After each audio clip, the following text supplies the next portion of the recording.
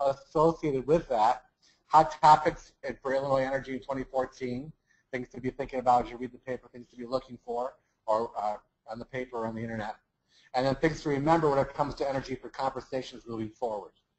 I try to make my slides very non-busy slides. This is my one exception. This is a list of my members of the Energy Council. There's no reason to memorize this list. It's just to give you a sense that I represent the companies that transport, transmit, and generate energy or are involved in the energy portfolio, including this institution, and engineering firms and law firms and companies like that. And I represent everything from wind to solar to coal to nuclear to natural gas to crude oil and transmission and utilities and everything else in between. So I'm not only the and approach kind of guy to energy, I'm the agnostic approach to energy. We'll need them all, and I don't love one more than the other. I think we're going to need them all moving forward. So I'm going to start this with where Illinois energy comes from today. So many people basically turn on their lights, put gas in their car, turn up their heat in a very cold winter, and don't even think about where that's coming from. So hopefully this will give you a sense of where it comes from. People, and I do this by the way that people use energy. People use energy for their electricity, their heat, and their fuel. So I'm going to walk it through from the consumer perspective. So from the consumer perspective, let's start with electricity. This is electricity generation in Illinois. So I'll walk through this very briefly.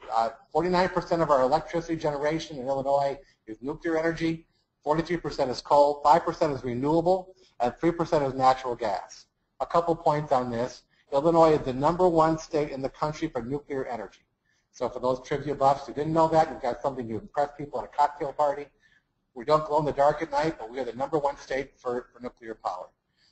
Coal is 43%. That was 48% in 2008, so that's trending down a bit. Renewable energy at 5 sounds like a small number, but it was 0% in 2003. So now it's 5% only 11 years later, which is an amazing growth factor. And natural gas is 3. And why that's important, so I'll show you the national pie here next to it, is nationally you'll see that coal is 37%, natural gas is 30%, nuclear is 20%. So you can see that difference from our pie. Our power is so nuclear focused. And because we have nuclear and coal plants, we really haven't had the necessity to build natural gas facilities in Illinois yet. That might come later, but it hasn't happened yet. And the other, so hydro is 7% nationally. If the Illinois River, the Mississippi River ran a little bit more, we get hydro out of it. And people talking about getting hydro out of those rivers, but it hasn't happened yet. I think that's it on that slide.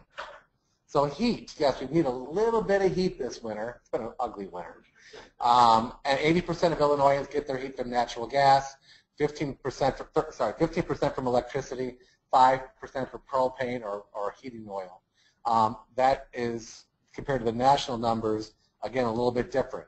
50% national is natural gas, 33% electricity. The good news about natural gas is it's all about the U.S. 5 years ago when I started this Energy Council, we thought we'd be running out of natural gas. We thought we'd be importing it through LNG importing facilities from countries around the world like Iran or Russia. But as we all know, because of the hydraulic fracturing boom, we have so much natural gas, we're looking at exporting natural gas through LNG terminals. So the natural gas that we use to heat our homes is American, a little bit of Canadian. Transportation. 4 ways generally we do transportation when it comes to vehicles, as natural gas, biofuels, electricity, and crude oil.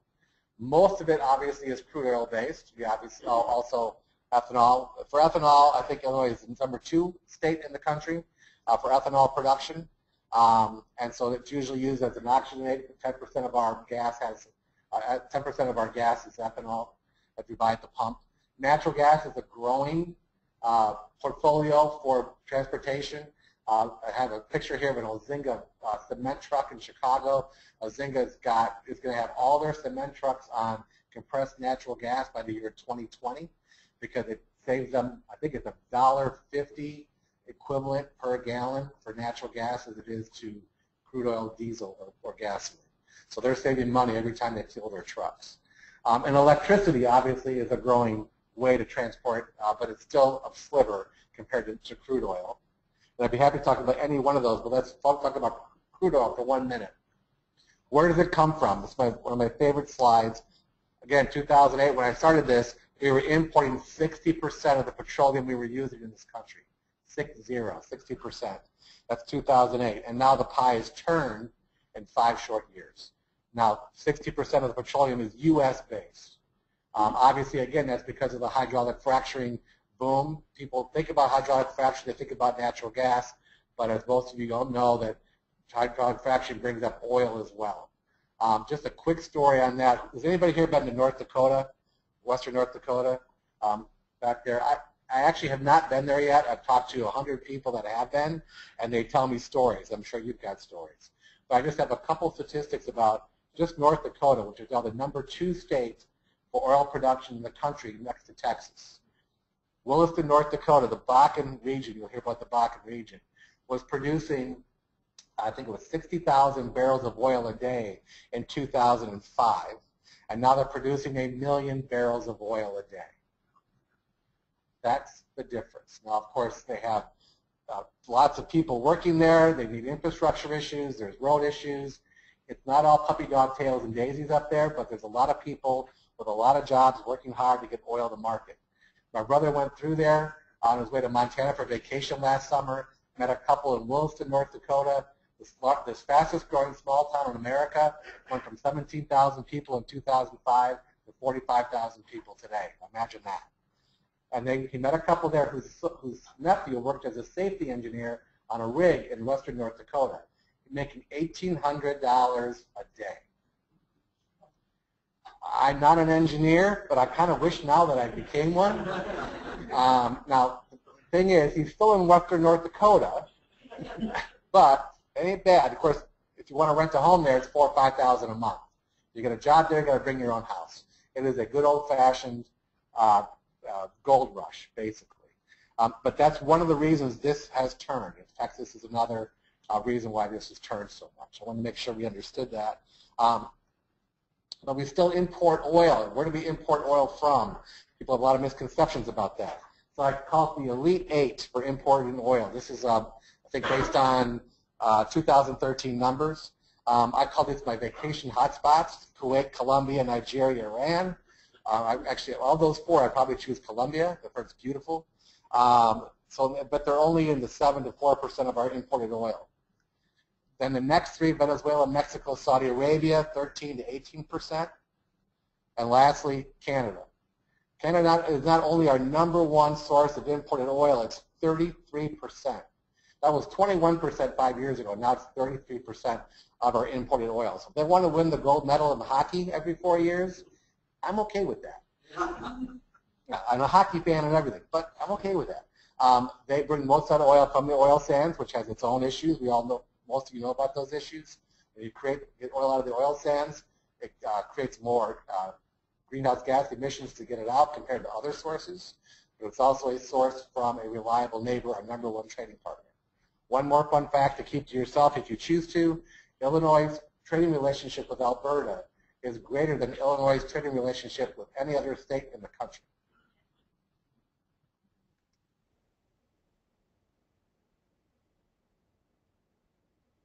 Sands, we don't go to western North Dakota, most of us, and get oil, but we buy gas every day. What goes into the price of a gallon of gasoline? This is my favorite chart to show that. Crude oil price, the price of crude oil is 71% of the cost of a gallon of gasoline at the pump. And the rest are things that can be affected locally: refining costs, taxes, transportation. So I live in Chicago.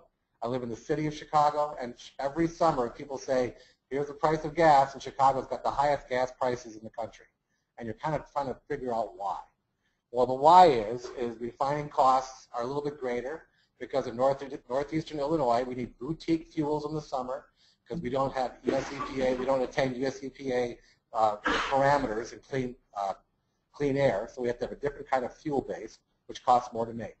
Then we have taxes. In Chicago, the beautiful city of Chicago, every gallon of gas is taxed 5 times. Federal, state, county, city. 5 taxing bodies for each gallon.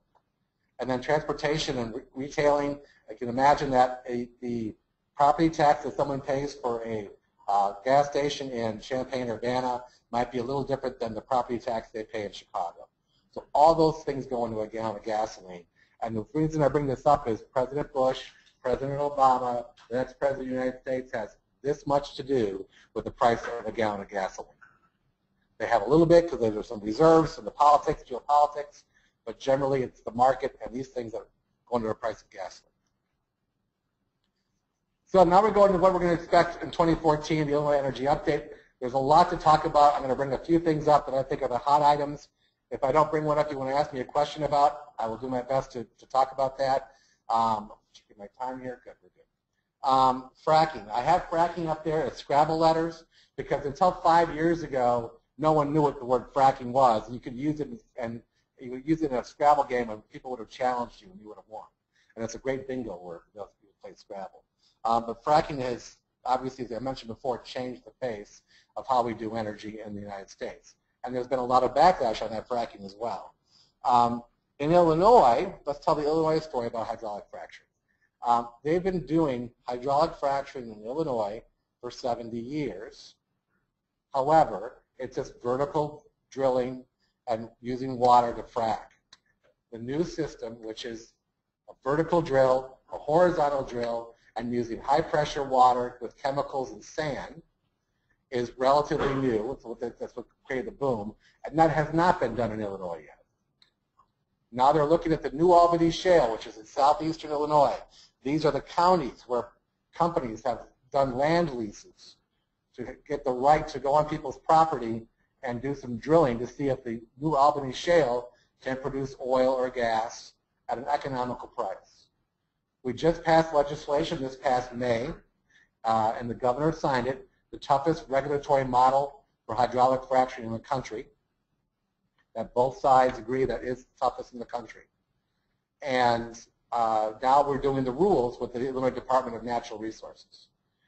Democracy takes time sometimes, but you want a regulated environment that works, so we're working through that process. The DNR had their first draft rules out, and they got 30,000 comments on those rules.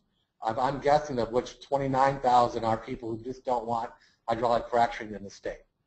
We can talk about that in more detail if you'd like to. Obviously, the Chamber believes that this can be done, that the product is needed, oil and gas is needed in the marketplace. It can be done with, it can be done environmentally safely in a regulated environment, and obviously it will create jobs, but that's the third reason to do it. You got a question, sir? How come white projects are not? How come they're not on the list? So the question is, how come some counties aren't on this list of land leases? So this is all about geologists thinking they're smarter than anybody else. The New Albany Shale goes into Indiana, goes up through other parts of Illinois.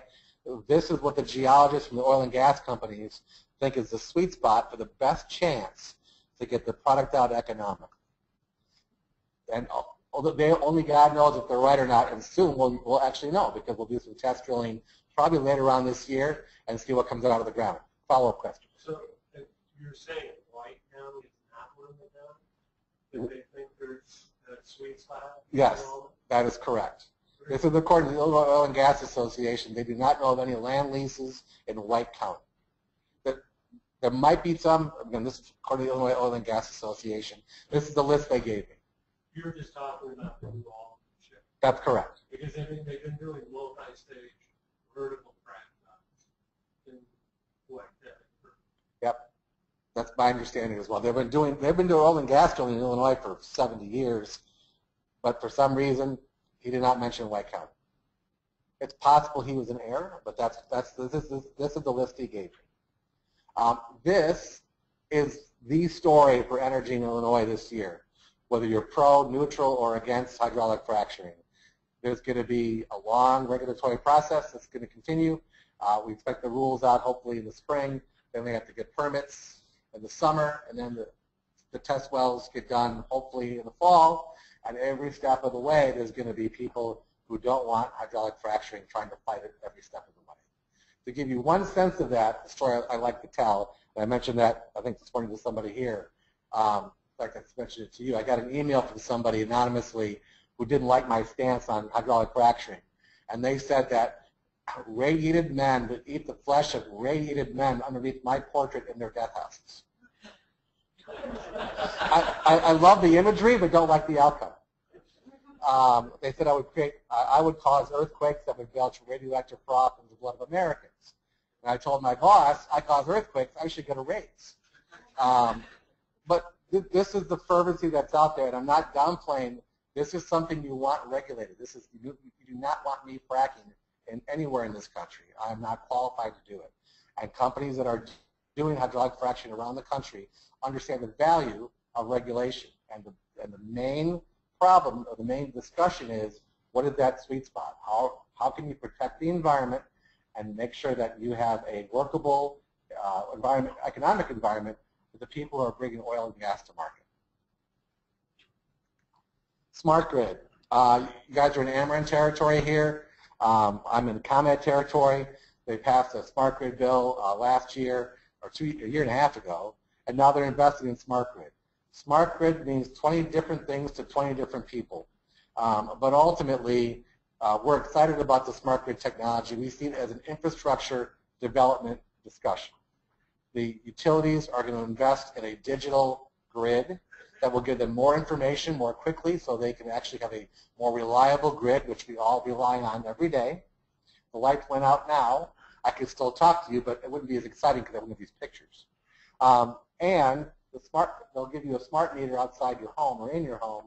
And from our perspective, that's the exciting part for the business industry, because we believe entrepreneurs are going to come in and quota customers, business customers, residential customers, and use the information off that smart meter to make sure you have an opportunity to use your electricity more wisely and save money. I'll give you two examples. One on the infrastructure side. Today, when Ameren and ComEd there's a storm that goes through your area, and all the power goes out in certain areas, they have no idea where it goes out unless you call them, which is a really inefficient system. Because if you're not home, they don't know it's out. They don't know where to send the trucks. They don't know, and of course, as you know, the trucks come from all over the country when the big storms come. So you have people from Ohio, Indiana, Missouri coming in, and they have no idea where they're going, because all they hear is that this area has a power outage. When you have the smart meter and the smart grid system, they have what you like the NORAD system, where they have all these green lights. And when the lights start turning red, they know exactly where the power's out. They even text people and say, your power's out. We're on it. We're going to get you some information when we're going to get it back on again. And they can send people directly to the source, do some workarounds in the digital grid, and hopefully make that power outage maybe an hour long instead of 3 days long. The second piece is the smart meter. I'm excited about the smart meter because I can now figure out why I'm paying what I'm paying. I can look at the information probably on an app or on my computer and say, what am I paying right now? How much energy am I using? And how can I do that better? Who's got a DVR in their house today? For those on the web, we have people with DVRs in their house. 2 DVRs equals 1 refrigerator in terms of electricity use. DVRs are always on. They're always talking to the mothership. They're always getting updates. If you turn it off, it takes 10 minutes to reboot. So you never do it. Those things suck up energy. And now you're going to find that out when you have a smart meter and say, why am I using up energy? Everything's off in my house. So then the companies will look at ways to build better DVRs that don't suck up energy. And I talk about this a little bit in length, everybody, because efficiency and conservation is so critical to what we're going to be talking about in the energy going forward. That's what we can do to help the energy situation. The environmental community, the business community, the labor community, we don't agree on much, but we all agree that the better we use our electricity and energy, the better off we are. Electricity aggregation, this is the idea where communities pool the small business and residential customers in their area, and they offer them to an alternative retail electricity supplier so they can go in the market and get a better cost on electricity. 80% of the electricity in Illinois today is not bought through ComEd or Ameren. It's bought through alternative retail electricity suppliers. Here are the communities that do aggregation. I think the technical term is boatload. A boatload of communities do aggregation in this state. It's over 600. And what does that mean? Generally, it means you get better pricing. There was a study that came out this week that since this started in 1999, this competitive marketplace for electricity that separated generation from the delivery, that companies and businesses and individuals have saved $37 billion from 1999 to 2013.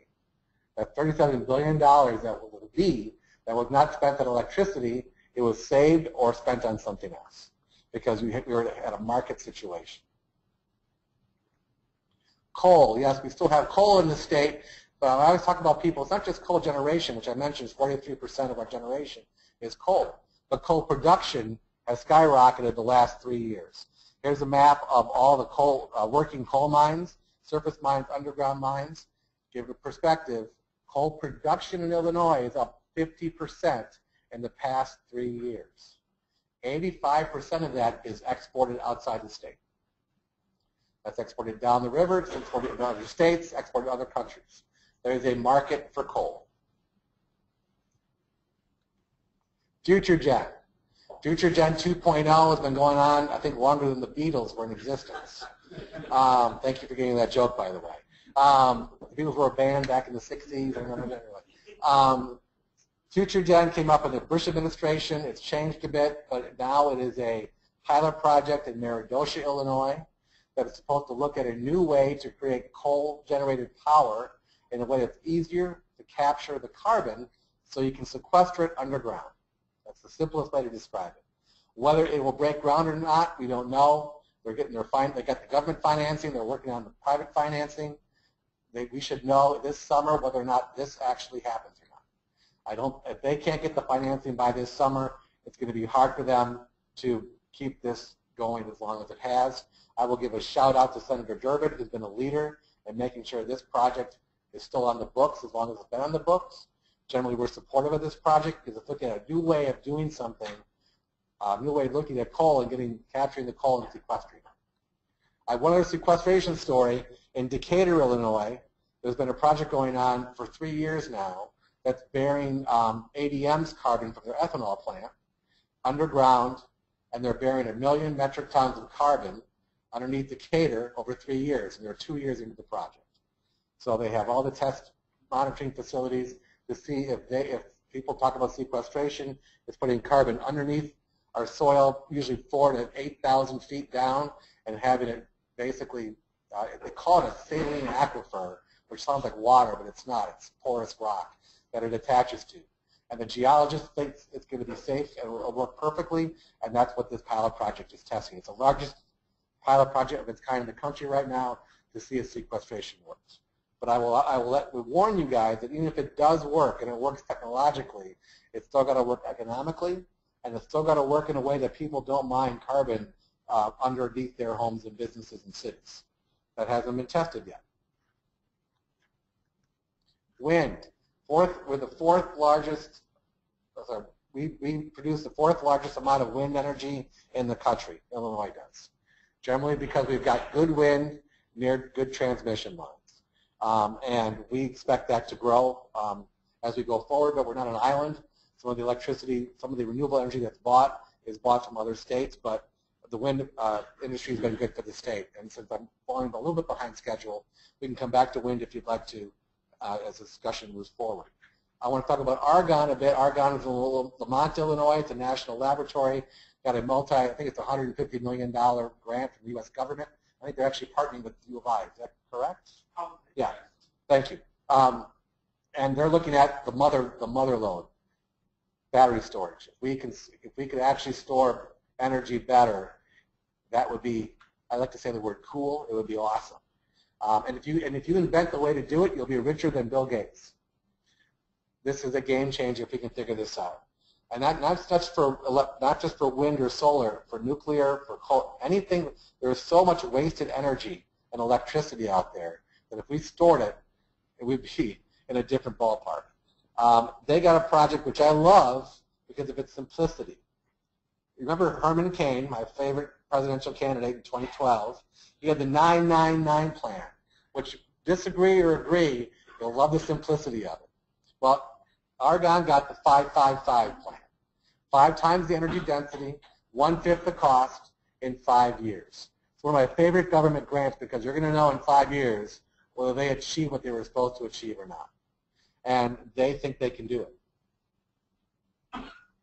Energy infrastructure. This doesn't get here by magic fairy dust or Bewitched doesn't twinkle her nose, for those who remember Bewitched. Energy has to get to market some way. And we have a farmer here in the audience, we might have another one. I want to use this opportunity to thank the farmers of Illinois and across the country. They bear the burden for the energy infrastructure. The roads, the transmission lines, the pipelines, and the wind farms, and future solar farms all get built on generally farmland. And they make arrangements, either make agreements whether it's forced or not. Sometimes it's forced, sometimes it's not. Believe me, any company that delivers energy, if there's a better way to do it, they do it. But right now, there's no other way to get energy to market except across the wide swath of farmland we have across the country. It'll be a major issue. This is my picture of the grid from FEMA. It's not to scale, because if it was, I'd probably get arrested. It's one of the most amazing machines this country has that makes our lights turn on without us thinking about it. It needs to be upgraded. It needs to be improved, but it works really well right now. This is the pipeline infrastructure in Illinois, and I want to spend a little time on this. This is the pipelines, underground pipelines, that deliver crude oil finished products like gasoline or natural gas. These are the business-to-business pipelines, not the pipelines that bring gas to your home. This is the stuff that delivers business to business. So I tell people who don't like pipelines, they might want to move out of Illinois. It's like the railroads and roads, we got a boatload of pipelines. One example, underground storage, the Canadian oil that comes down from Alberta comes into Illinois. It's almost 1.5 million barrels of oil a day come from Canada through underneath Illinois every day. To give you some perspective of that number, the controversial Keystone pipeline that's west, supposed to go from Alberta down to Texas, is 800,000 barrels. So we've got almost, let's say, a Keystone and a half already underground in Illinois every day. And there's more. Enbridge owns a lot of the pipelines. They're looking at expanding their pipelines in central Illinois, again, moving the oil, the growing amount of oil from Canada into markets, into Oklahoma, into southern Illinois and Ohio, and east. Oil finds a market. Rail transportation, unfortunately, this will become an issue. Well, unfortunately, it becomes an issue because of the tragedies that have happened and the explosions and the deaths in Quebec, because as you move oil by rail, which is a growing way to do it, especially when there's no pipeline infrastructure, if you don't have the right equipment or if an accident happens, you can have dangerous situations. So that will be an issue that people will be looking at very closely this year, and as they should. I'm not against moving oil by rail, but we have to do it in a way that is safe as it goes through towns, because we are one accident away from some bigger tragedies. We, as a society, have been a little bit lucky that most of these have happened in more rural areas, not near towns, but these trains come through towns. And it can happen safely, and it has happened safely, but we have to make sure it's done right. I don't want to sound alarmist, but you can do things better. So I talked about conservation and efficiency. Again, you're not going to move oil by rail. You're not going to build a nuclear plant, I hope. If you do, don't tell me about it. But we can all work on conservation and energy. And again, that also is a job opportunity and an economic opportunity as well, and part of the solution. The one story I tell on this is when I started my Energy Council in 2008 with 10 core members, the big energy players, and I had my mission about what we're going to do and the issues that matter. On page 3 was conservation and efficiency. And it just happened to be there because of the way I just thought about it out loud and put it on paper. And every one of those companies said, that's the first thing you have to put on your mission. So I tell people, when companies who make money selling you something tell you to use less of it, take the hint. They know this is a key part of our energy portfolio, so we should all be looking at ways in our businesses and homes to be more efficient in our energy use. So I'm going to conclude this and then open up for discussion with things to remember when it comes to energy. Have a little fun with this to finish up. What do people want? This is what the American public wants. They want energy that's reliable, cheap, domestic, available, and no environmental footprint. Americans are really impatient people. Carrie Fisher, who played Princess Leia in Star Wars, she actually wrote some great books as well. And one of the books she wrote that in America, instant gratification takes too long. And you know that's true, right? You're in a grocery store, you're third in line, like, open up another line. This is what Americans want. But there are no perfect energy solutions. And I deal with this all the time, people saying, I don't like solar, I don't like wind, I don't like crude oil, I don't like hydraulic fracturing. And I'm like, but what do you do instead of that? And if you find those solutions, believe me, the market will take care of that. If you find another way to transport our vehicles that doesn't need gas, we will not pull oil out of Canada because the crude oil will be $10 a barrel. Crude oil is $10 a barrel, they're not pulling oil out of Canada. This is Meatloaf, the singer from the 70s and 80s. Bad Out of Hell album. If you remember that, I'm sorry. 2 Out of 3 Ain't Bad was one of his great songs. And he reminds us that when it comes to energy independence, we're basically 2/3 of the way there. As you saw in my piece, when it comes to electricity, we're basically an American, North American source. When it comes to heat, we're an American source for heat. When it comes to transportation, we're not there yet, but we're getting there. And I would argue that it's also not just a U.S. independence, it's a North American independence from energy. So with you added the NAFTA countries, Canada and Mexico, into that chart about imported and exported oil, we're basically at about 75% of our oil is from NAFTA countries. So only 25% comes outside of NAFTA. That's not energy independence, but it's getting there. But I want to end this with a geopolitical statement. There are some people who will tell you if we become energy independent from Saudi Arabian oil and OPEC oil, we won't have to deal with those guys anymore. And I argue that, well, our allies still do. We're still part of NATO. We're part of the global community. We're not pulling our aircraft carriers from the Persian Gulf just because we're energy independent. That's my opinion, so I'll throw it out there. They're just not that into you. For the people who saw the movie, that's the scene from the movie. I deal with energy all the time. All people care about is, do I have it, how much it costs? And I'm trying to get people to think about how it gets there, how it happens. You guys have been awake and attentive, and I appreciate that, but most people just care how much it costs and is it there. So I try to get people to think a little bit beyond the box, but most of the time they tell me they're just not that into it. It's complicated. If you don't like hydraulic fracturing, then we have to use something else, and something else doesn't work very well. And we have to get, if we don't hydraulic fracture, we need to import gas from other places. Where's that? Iran, Russia. If there was an easy solution to this, guys, we'd do it. So when anybody says, I got the solution, unless they're creating battery storage, I don't think they have the solution. But that doesn't mean that we can't be positive, because things change. Newspapers turn into iPads, and my favorite philosopher, Yogi Berra, said it's tough to make predictions, especially about the future. So if anybody says this is going to happen in 3 years, they might be right. 10 years, good luck. If you look 10 years ago, we weren't thinking about hydraulic fracturing. Wind was not even close to as efficient as it is today. The turbines that are coming out today are 30% more efficient than they were 5 years ago.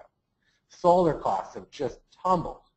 Distributed generation, now people are talking about that like it's going to happen quickly. 10 years ago, that was a pipe dream.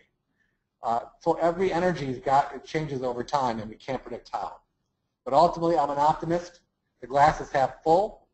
There's a lot of smart people in this room and outside looking for ways to do this better. 1, because they want to help the world. 2, because they want to make some money. Nothing wrong with that at all. And when you find the solutions, you'll do both.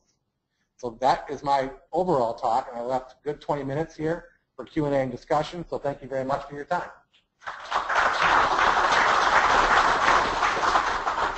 So what did I miss? What did I get wrong? Yes. Yeah. You mentioned for coal, for mining coal, a 50% increase in 5 years.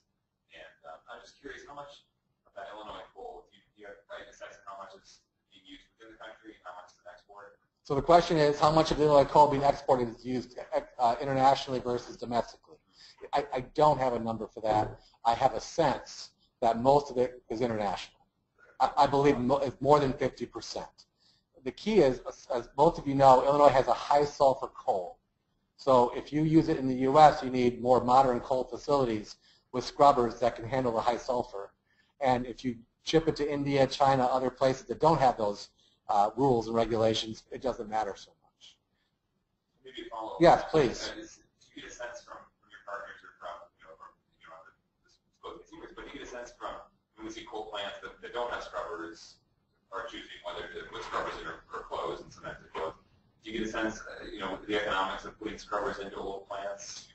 So the question is, what are the economics of putting scrubbers into old plants, and how do they make that decision? I'll give you a sense of how that works and how I've seen it work with different plants that have closed. It's never one thing. You have a regulatory environment for coal for coal generation that's changing and continues to change in terms of regulated emissions, sulfur, NOx, SOx, mercury, lead, and then you have the same regulatory uncertainty for greenhouse gas emissions. For the regulated emissions, they've actually done a fantastic job of parts per billion per kilowatt produced to really ramp down those regulated emissions. The Prairie State Coal Plant in Washington County, the newest coal plant in North America, I mean, it's way below federal standards on those regulated emissions. No coal plant has figured out how to capture carbon or lower carbon emissions yet. So as they look at the economics of a 50, 60-year-old plant, what it costs to run, what they get per kilowatt hour, and then the regulations down the road, those are the things they look at, and some have said, you know what, it's not economical anymore. We had 2 coal plants in Chicago, Fisk and Crawford, that closed in the past year. The mayor will take credit for closing the plants. The reality is natural gas prices drove down the price of electricity. It didn't make sense to keep fighting for the plants to stay open, and it didn't make economic sense for them to put the millions of dollars in to put the most modern equipment in those plants. So it is about the economics when it comes to that. Does that answer your question? Yes, sir. Illinois was an exporter of energy, are they still, and is that increasing? So the question is, Illinois was an exporter of energy, and is that still the case, and is that increasing? So when it comes to electricity, we export 20 to 30% of our electricity generation is exported out of the state of Illinois currently. How long that lasts depends on how long the coal and nuclear generation plants stay open. And I'm not going to make that prediction of when that's going to end, because that's a whole different panel. But it's because of that huge base load we have, especially with the nuclear plants, that we export that much generation. Yes, sir. A couple questions. First, what are your thoughts in terms of distributed generation in Illinois in the future? And second is, what's your thought in terms of perhaps some type of incentive like feed-in tariffs and so forth will drive some of the other renewable types of generations? So the question is twofold. Is one, what do I think about distributed generation in Illinois and how that can work? And two, is what kind of incentives we should have for distributed generation or any renewables, what I feel about that. Did I get that right? I got to say that for the webinar. So. Distributed generation first. I'm bullish on distributed generation. It's not if, it's a matter of when. And actually the folks at ComEd that I talked to think the same way. Now, some people think it's 2 years before it takes off, other people think it's 20. It's not, again, it's a matter of when.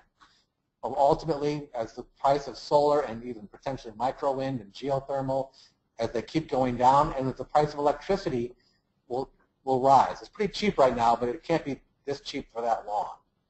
You're going to see that sweet spot where people start investing into the distributed generation model.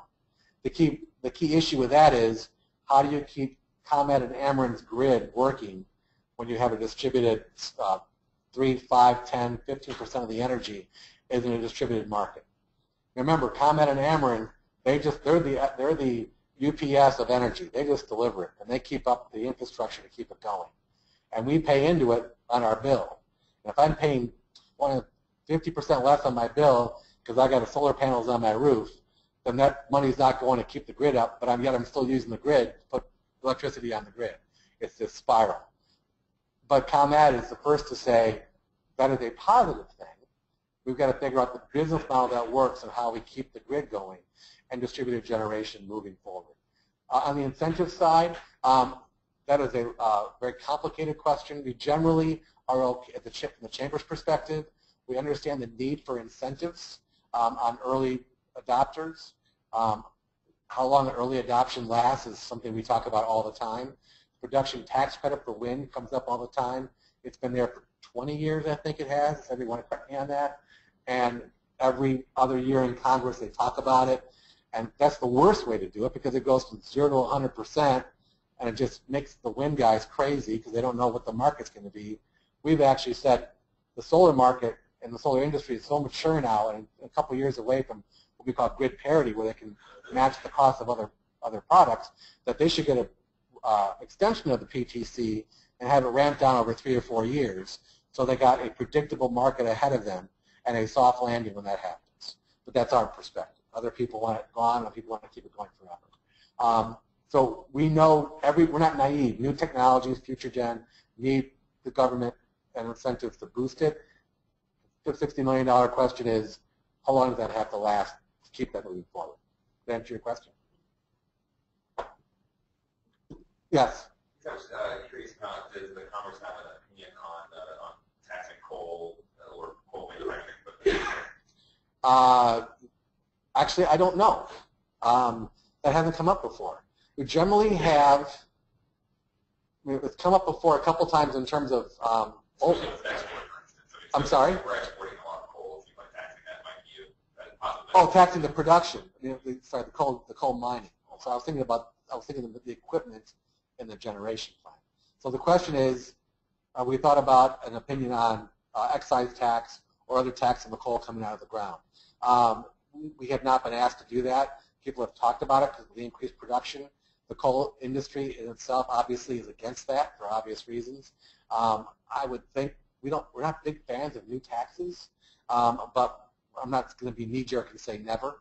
But we have not been asked to talk about that issue yet. It does come up when it comes to hydraulic fracturing because what comes out of the ground as part of the agreement is taxed, and it's taxed at a certain level for the first 2 years, and then it's taxed at a different level, a higher level beyond that, with the idea that the risk is being taken by the driller on the drill, and if they're successful, they get 2 years of non-taxable success. Everything's still taxed, but a specific tax.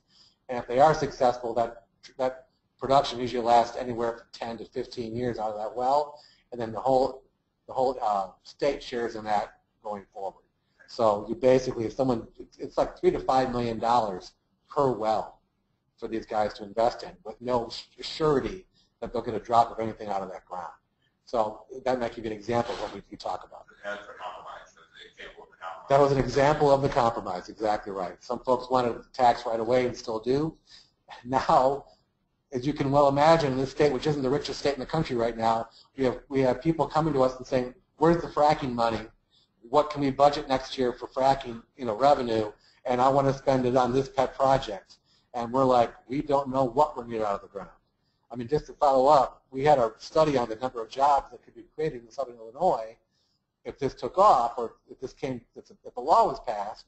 I did that with Illinois State University, and the range was 1,000 jobs to 45,000 jobs over 5 years. And I went to the Tribune, and they laughed at me, right? And they said, what's that? I go, well, if you don't get any oil or gas out of the ground, we're not going to create any jobs. Even if you pass the law and get the rules in place, if they put a straw in there and nothing comes out, we're not going to have an industry here.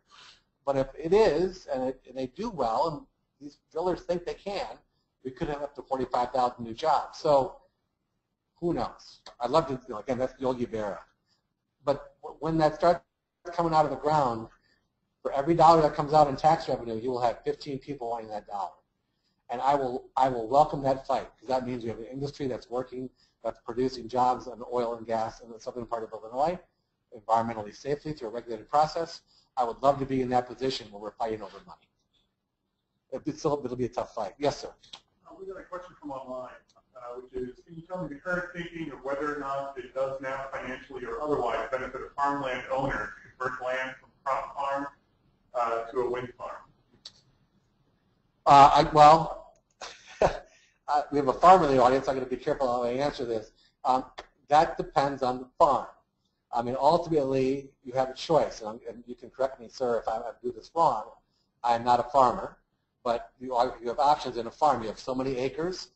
A wind turbine will get you, on average, about $10,000 a year per year, approximately, just to have a turbine on your property, which is about a quarter acre. Is that about right? I'm looking for people in the webinar. There's somebody in the audience who's a farmer here. We talked about this before the meeting today. The farmer in and of themselves had to figure out 20 years, what am I going to get out of that land if I farm it, and what can I get out of it as a turbine? And of course, the beef and aggravation, the farming, working around it. I'm sure farmers look at it in many different ways. The way the wind industry looks at it, as they tell about it, is they'll $10,000 a year for that quarter acre will get you more money than any legal crop. So that's what they say. So I kind of laughed at that too. So maybe other crops will become legal. It won't matter. But but I have no idea what I'm talking about. So I don't farm that. Yes, sir. What would you say are the major takeaway messages from, obviously fracking's been going on in other states? Yeah. And first of all, what would you say are kind of the major technical issues one should look at? Yep. What do you think are the major policy issues that Illinois should look at as it moves forward? So when it comes to hydraulic fracturing, the question is, what are the technical issues we should be looking at, learning from other states, and what are the policy issues? Great question. Thank you for asking that, because we're not the first men on the moon here. As people talk about hydraulic fracturing and the evils and the good and the bad, you don't have to look very far to see what's been going on. And there are challenges with what's been going on, and there's been a lot of good with what's been going on. So on the technical side, the key point is focus on the wellhead, or as I call it, the straw that goes in the ground, and focus on the wastewater management. Those are the two ways that the biggest environmental issue with hydraulic fracturing, water use goes down the well with chemicals and sand, it fracks and comes back up in with the product. There is no groundwater or aquifers 6,000, 7,000, 8,000 feet underground, and it doesn't migrate. Whatever's left behind doesn't migrate anywhere. Every geologist will tell you that. Bill Clinton said that. The former EPA director said that. And they're not, friends of industry. The issue is when you bring it back up the straw, big technical term, the straw, you have to make sure it doesn't leak along the way, because that is where the groundwater and water is. And that's where a lot of the regulatory issues are done. Cement casing, steel casing, that's the technical part you really got to focus on. And then when the product comes up to the surface, how you handle that product is critical, because at that point, if you spill it, if you have it in open pits that spill during a flood, that's a problem. So in Illinois, for example, on the product that comes out, we have a closed loop regulation, the first of its kind in the country, where the oil and gas producer has to bring the product up, the oil, the water, everything up, and it can never see the light of day. It has to be closed tanks, and they have a pit in case there's an emergency, and that pit's got to be empty within 7 days. So those are the two technical issues. Policy-wise, it's all about taxes. It's all about what regulations are necessary on an ongoing basis, lessons learned. And then, like North Dakota, initially North Dakota didn't mind that these oil guys were burning off natural gas, flaring it, because they couldn't get it to market. And so they were flaring natural gas, a lot of it, into the air while the oil went to market. Well, guess what? Now they're changing the rules in North Dakota. Even the governor said, this is not, you can't be wasting this energy. So they're looking at ways, regulatory ways, to incentivize companies not to burn the natural gas and to get it to market or use it locally. So this isn't a conversation that ends when you start the test wells or you have, hopefully, a vibrant market. This is a conversation that keeps going as you keep doing it better. And I'll end this conversation on fracking with one other comment, is the industry isn't sitting still either. They're looking at better ways to get this stuff out. They're looking at other things besides water to frack the shale. I've heard acid, I've heard diesel fuel. I mean, there's other ways to skin this. Water, it costs money. And from a conservation point of view, you don't want to use you want to use that kind of water. Again, things change. I don't think hydraulic fracturing 5 years from now will be the same as it is today. And we should be looking at that, and regulations have to follow that along. Does that answer your question? Yes, good question. Thank you. Yes, sir. When you talk to the gas transmission pipeline people, Yes. we we live, Natural gas?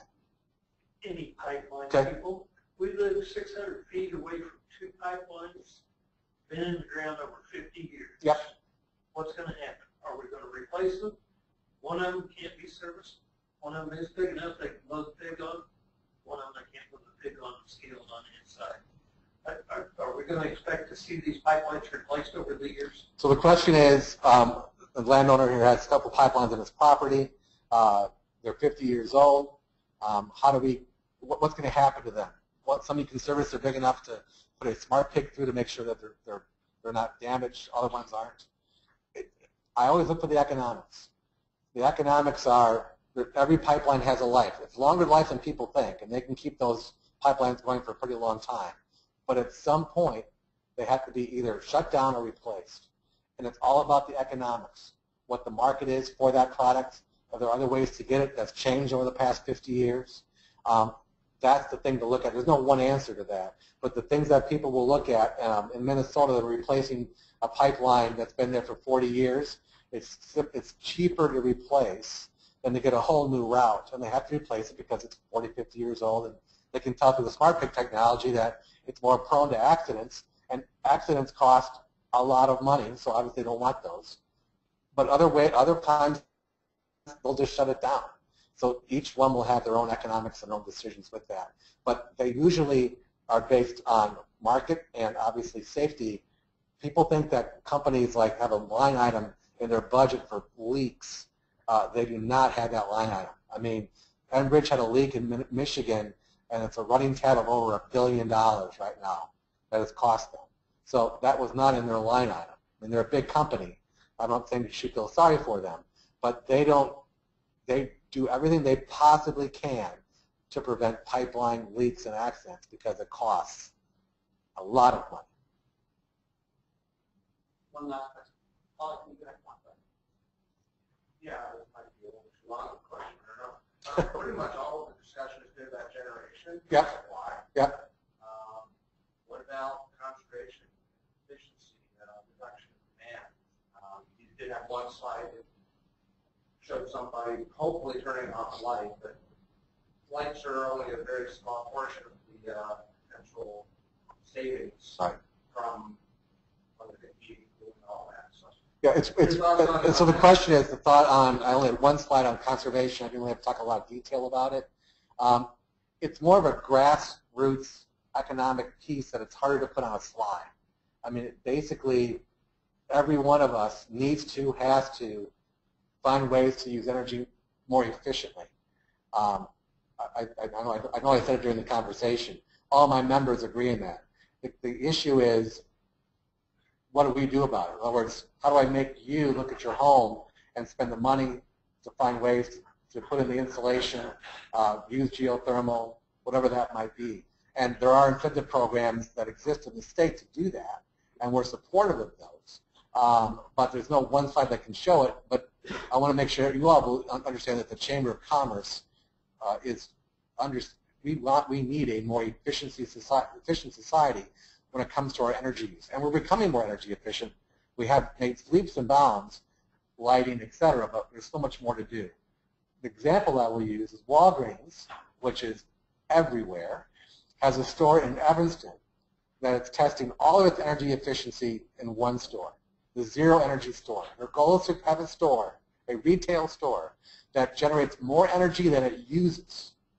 They have geothermal, wind, solar, they have lighting panels, they've got, the change during the day. That is where we've talked about it, we encourage it. Companies are going to find ways to do that. So they're going to learn all these things from that one store and then promulgate it throughout all their stores across the country. And I can't even tell you how excited I'm about that, because we need that. We need businesses and other folks to step up. Every kilowatt we don't generate, we save, we don't generate, and that solves a lot of problems. That's my best answer. Well, thank you, Tom. Thank you. And I'll